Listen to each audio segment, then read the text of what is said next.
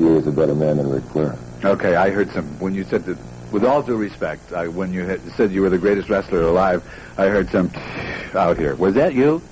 I'll protect you. It might have been, because I personally think Bruno Sammartino is the greatest and the best.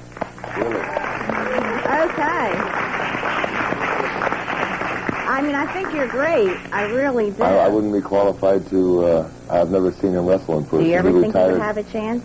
You know, Is he still wrestling? he's around, I'm sure. He doesn't run. I say, is he still wrestling? He doesn't have to. I thought really he'd been retired. He might be retired for a while, but he would wrestle, I'm sure. Okay, well, hey, I'm available through the National Wrestling Alliance. If Bruno Sammartino wants to wrestle Ric Flair, if you think that that's a match that people would pay to see here in Philadelphia, you got the money, honey. I got the time. Okay. Okay, then, Larry, get in on this, will you?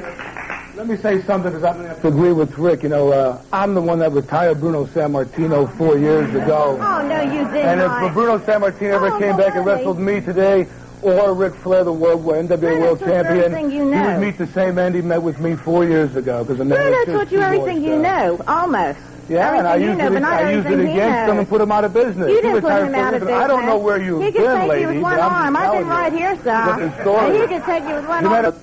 Bruno Sammartino, for one thing, taught him everything he knows. See, there it is again. That's why I'm so good. Well, what you did to him with that chair in the ring, I don't think it's wrestling. What? That's not wrestling, what you did to Sammartino, hitting him on the head with a chair. Okay. Dick, were you close to that match? I mean, would you by any chance have been the